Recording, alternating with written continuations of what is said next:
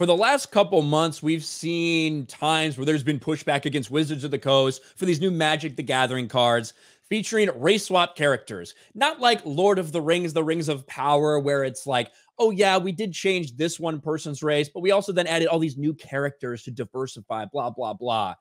No, this is Aragorn we're talking about. We're talking about the race swapping Aragorn. And yesterday, they put out yet another tweet that has a lot of attention. And Aragorn gave it a new name and called it Anduril, Flame of the West. This is fucking Aragorn. Tolkien is rolling over in his grave as these people continue to bastardize and destroy his legacy. There's a lot of hidden replies here. I do like this one by Charles Kahn. That's my favorite one. It's not that far off. Lord of them Rings. Return of the Kang. The virtue signaling stops at the Chinese border. More like Aragorn pays some child support. That's what it is. Yeah. Yeah, there's a lot here, right? But that's just the fucking replies that are still there. Just think about all the hidden replies. Okay, and who's the guy holding it? The blacksmith? What Madagascar meme? Why are you black? Discount Aragorn won't see a China release. This is not Aragorn. Gondor has no Kang. Gondor needs no Kang. Aragorn looks like he's about to destroy a McDonald's. Right? They're getting fucking annihilated. And rightly so. Like, this is something that means something to people. When we see these franchises, these IPs, these stories, these characters that are bastardized all in the name of identity politics and to push a woke agenda, this has been around for decades and decades. People care about this shit. Especially Tolkien and Lord of the Rings fans care about the lore. And when you do something this blatant, and really it is disrespectful to the source material and everything that came before, to blackwash things like this, it's laughable. You've even got people that are trying to get people fired. This guy, David Levitt, the same dude who was the one who tried to cancel that Target Tory girl over a toothbrush, if you remember that. Oh, yeah, I remember that. The same racist Nazi fuckers who complained about a black elf in Rings of Power and a black mermaid in New Lord of the Ring or New Little Mermaid are now throwing a fit because there's a black Aragorn in the new Lord of the Rings Magic the Gathering set. I fucking hate how many racists are in the board game space. Jesus. It's not a black Aragorn. Aragorn is not black, right? And he even goes so far to like this. Let's see if I can find it here. It would be a shame if Chris Anderson's employer and friends found out he's a racist. Good Lord, man. This is all this guy says. That's terrible.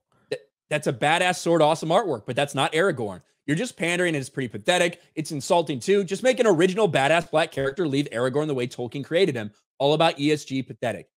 He just labeled this person. He labeled this person a racist and is trying to get him fired for this. Holy shit. My goodness, man. These people are deranged beyond belief. Yeah, and he's obviously getting a lot of pushback too for his take, but you know, we saw it when they previewed these cards. We've seen them promote it. We've seen them try to push all these stories of black people crying because they can see themselves in Aragorn now. This entire thing is pretty despicable. It's not just blackwashing fiction. They're trying to blackwash real history when it comes to Cleopatra. We just saw that on Netflix. Mm-hmm. So this is like a targeted attempt, and people are standing up and they've had enough. It's not racist to push back against something like this when it happens to something you care about. No, it's not. And again, for that guy who literally said like, "Hey, just create a new black character," like he's being labeled racist. The line of being a racist, the left has moved this so far into a place that it shouldn't be, that it's laughable now. That's why we meme on stuff. That's why we, have fun with it, because these words are meaningless. I sound like a broken record. I've said this 1,000 times, but it doesn't mean anything to be called a racist anymore. It means nothing. When I was growing up, when someone was labeled a racist or a sexist, that was a serious, serious accusation. And it carried a lot of weight. And you were like, oh my God, this person's racist. That's terrible. They didn't stay away from this. In reality, like where we are now with it is that just means that you disagree with them on something. And sometimes it didn't have to be about race. They'll label you a racist for any fucking thing. Anything. They'll label you a racist for having an American flag. You know, like they'll label you a racist for anything.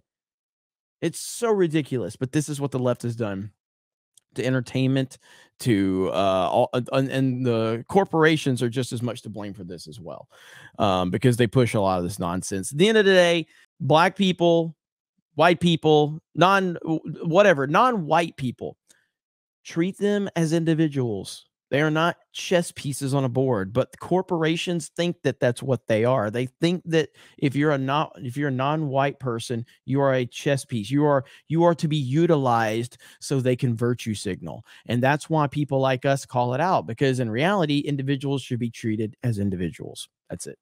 Yeah, I do not think that whole set drops in like a couple days or something. I don't know how many Tolkien fans are going to be excited for Black Aragorn. He's described a very, very specific way in the books for a reason. That is not it. People freaked out when Viggo Mortensen had the tiniest bit of a beard, because Aragorn's not described that way, right?